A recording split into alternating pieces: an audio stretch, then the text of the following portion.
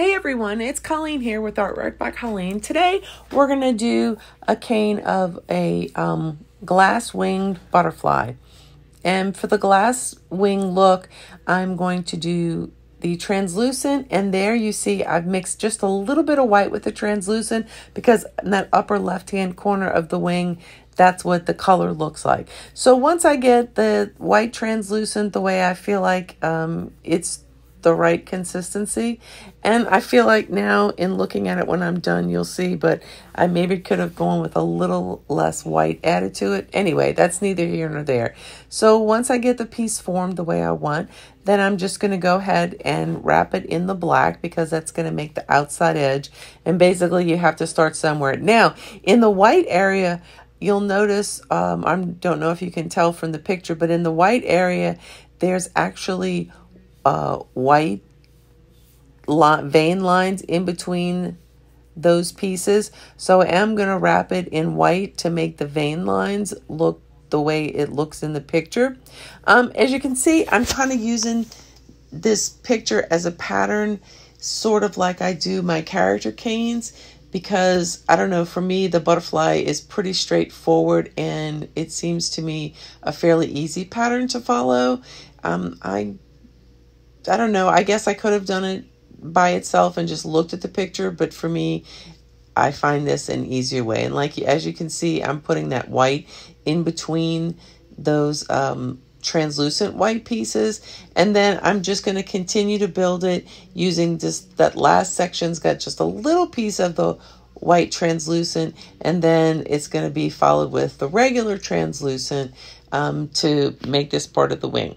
And as you can see, now that I've finished all the white translucent area and just going to the straight translucent, now I'm going to start splitting those areas with the little thin layer of black, so that it basically, when you reduce it down, it'll make it stand out a lot more. And that's what it looks like in the picture as well. So I'm kind of a follower of pictures, basically. So here you see it's kind of a boring section. That's that little white piece I was telling y'all about. And you just have to fill in the blank. I only have 3/4 of the translucent, but for some reason when I was doing this video, I decided to jump forward and get the red Skinner blend put together. So you can see I have a light, like pinkish red, a real red in the middle, and then the dark pink on the outside. I went ahead and thinned it out, and I'm doing an accordion fold, so because that's the way I normally do the majority of them. I flattened it out into a little kind of brick first, and then I decided to flatten it out even more so that I'm going to use parts of it, well, all of it really, but to wrap around the butterfly. One section of the butterfly, the little red section like that, is kind of a solid piece with the one along the back. But then when you get along the top side, it's got individual little, I don't know, like little stained glass pieces or whatever you would call it, like little smaller veins. I'm not really sure what the proper terminology is for that. I guess I should figure that out one day. Anyway, so here I am cutting it all up and making it work. I'm adding some dark in there because, as I remember, there was a little piece of red and darker red before that was kind of stuck in there a little bit before you go ahead and put in the remainder of the translucent vein parts of the wing.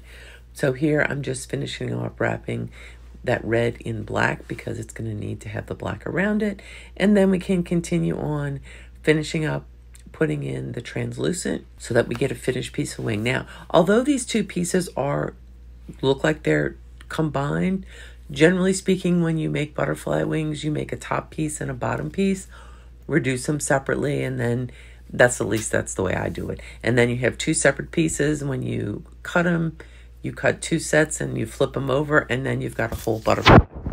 So here I'm just wrapping the outside with the red. Like I said, one part of it is just like the solid red, and that red is actually the Skinner blend. So it's kind of dark on the outside and lighter on the inside. However, when I got around here to making the small individual pieces, I thought it would look kind of cool to flip the clay around to have like light and light touching, dark and light touching, just to give it a little bit more depth to the wing.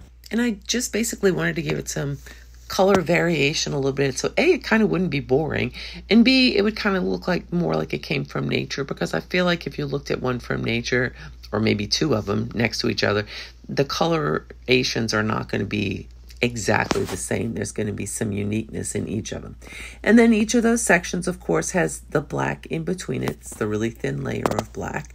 As I got to the end of this one, I realized that I don't have a lot of red. So what I did there real quick was I combined two pieces of the scrap red and put the light together and the dark on the outside, and just wrapped it in the black because I felt like it needed a little bit more red in that upper left-hand corner of the wing. Anyway, now that the first section is done, we're going to start on the second section.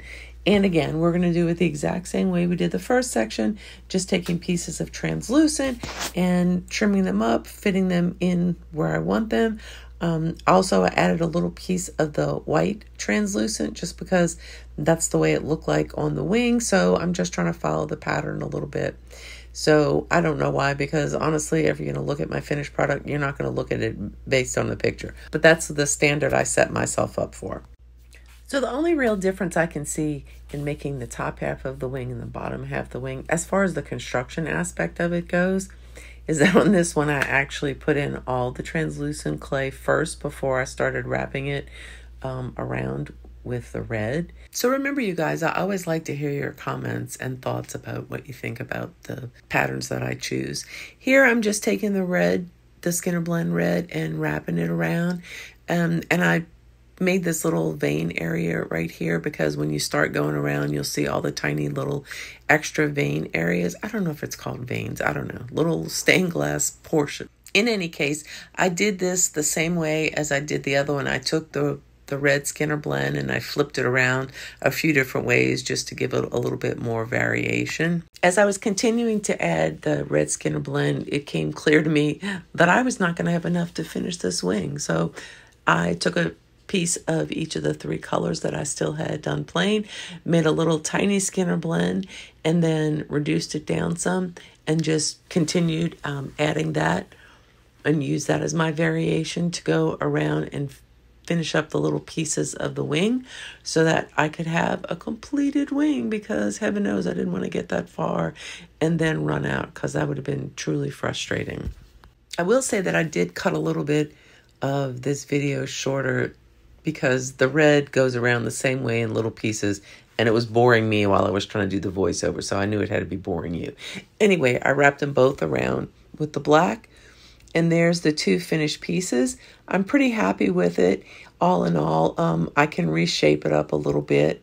When I was finished, I used some of the red and black scraps and kind of pushed them together in no particular pattern at all so that I could make the little body piece of it, because to me, that's kind of what the colors of the body look like. Now I'm in the process of reducing it down. Again, it gets boring watching all this. So I sped it up some, but also I cut a little bit of it out. And there's the finished product. That's the bottom half of the butterfly. And now I'm just in the process of reducing down the top half of the butterfly so that you can get an idea of what the finished product is going to look like. And now the moment of truth. And here I'm going to cut it in half. And yeah, I'm pretty happy with it. The thing about it is the clay was pretty soft, so it was pretty easy to reshape it how I wanted it. But that gives you an idea of the finished butterfly, and that's the body piece that I'm going to reduce down to use it. And then here is, I cut a little slice of it and put it here just to give you an idea. This is what the finished product looked like after I baked it. I'm kind of holding it up to a window so you can see it's pretty translucent. I hope you guys have enjoyed this project. I know I've had a lot of fun doing it. Thanks for watching. Please like and subscribe if you can, and have an awesome day.